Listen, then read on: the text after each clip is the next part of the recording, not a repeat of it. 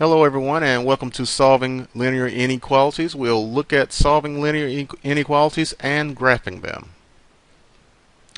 Okay, let's take a look at this first one. Solving linear inequalities has the same steps as solving equations.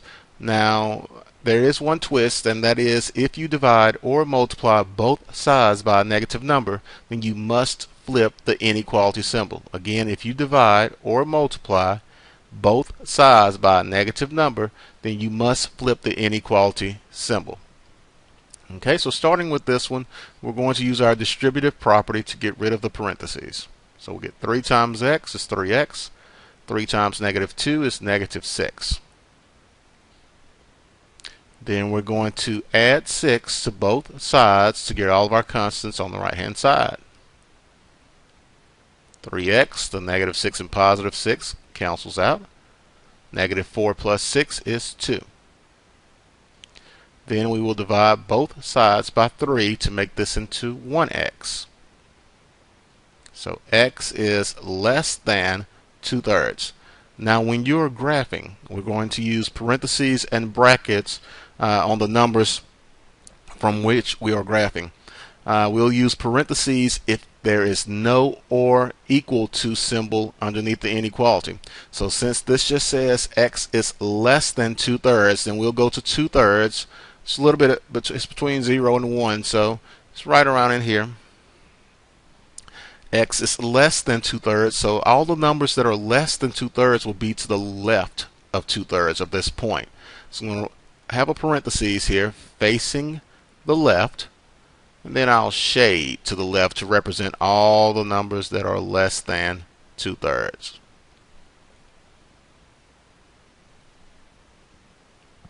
Okay? Alright, let's take a look at another one. 3 times x is greater than or equal to negative 21.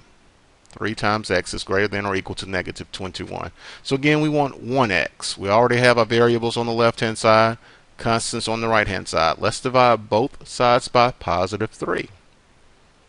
And that gives us x is greater than or equal to negative 7. Now in this particular problem for our graph, since we have the or equal to bar, we will use a bracket on negative 7. And we want to display all of the numbers that are greater than or equal to negative 7. So I will go to negative 7 on my number line. Put a bracket there facing the right, since we want to show all the numbers that are greater than or equal to negative 7, and we would shade to the right because all of those numbers would fit this inequality.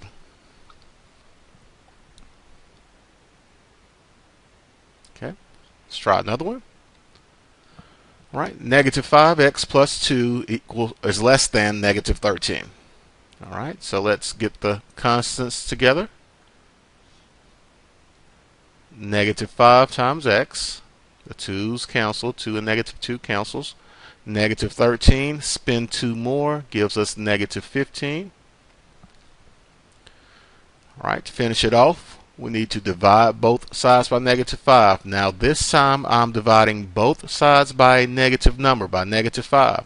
So my rules tell me that if I divide both sides by a negative number, then I must flip the inequality symbol around. So this is going to go from less than to greater than. And negative divided by negative would make that positive 3. Sorry about that.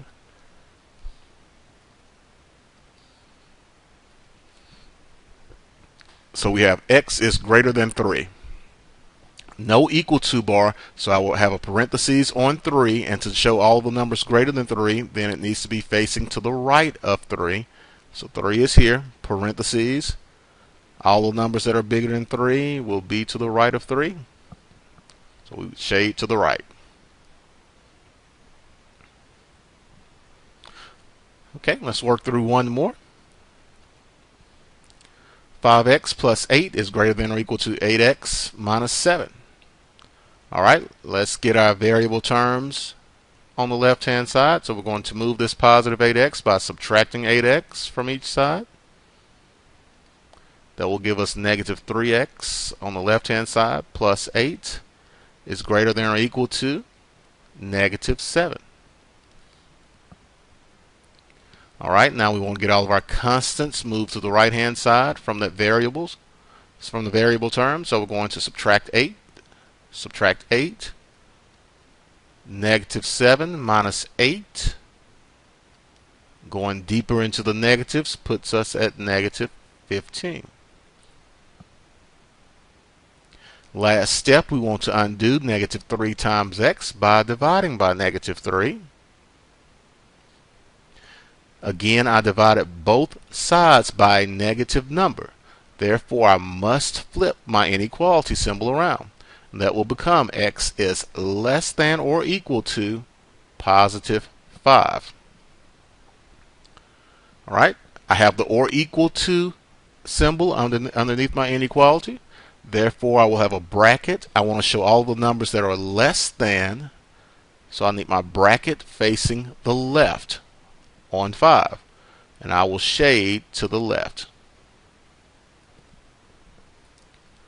Okay, that concludes solving and graphing linear inequalities.